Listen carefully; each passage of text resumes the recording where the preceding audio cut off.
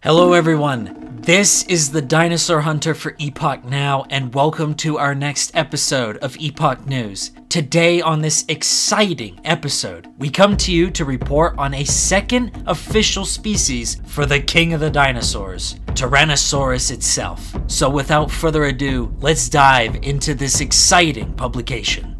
For many years, it's typically been believed that there was only one species of Tyrannosaurus that dominated North America, that being Tyrannosaurus rex, the tyrant lizard king. In addition, Tyrannosaurini, the tribe that Tyrannosaurus belongs to, has been believed for the longest time to originate in Asia. However, a new species of Tyrannosaurus has been described that completely defies these two ideas. Named Tyrannosaurus micraensis, named after the Micrae rock group, was discovered in the Campanian Maastrichtian rock layers of the late Cretaceous Paul Lake Formation located in New Mexico.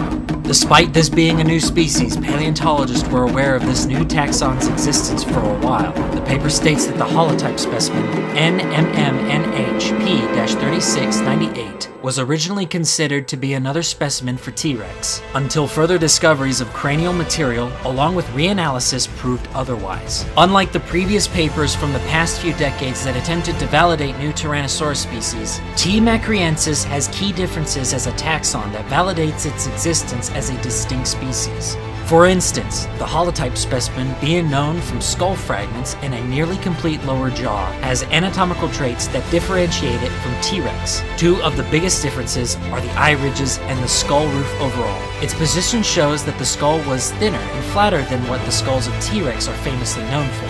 Another reason for the validation of this taxon is the time range for this new species. The Hall Lake Formation has rock layers that date from the early Campanian, 83.6 million years ago, all the way towards the late Maastrichtian, 66 million years ago. Radiometric dating suggests that T. macraensis lived between 72.7 to 70.9 million years ago, making it 5 to 7 million years older than T-Rex, which lived from 68 to 66 million years ago. Because of the geologic dating, T. macraensis therefore shows paleontologists that the tribe Tyrannosaurini originated in southern Laramidia in North America, as opposed to Asia like what had initially been suggested.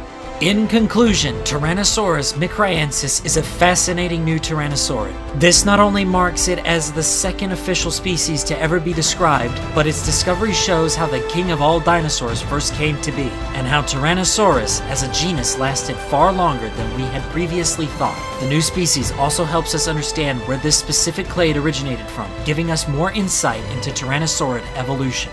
Thank you for watching this episode of Epoch News, and we will see all of you in the next video.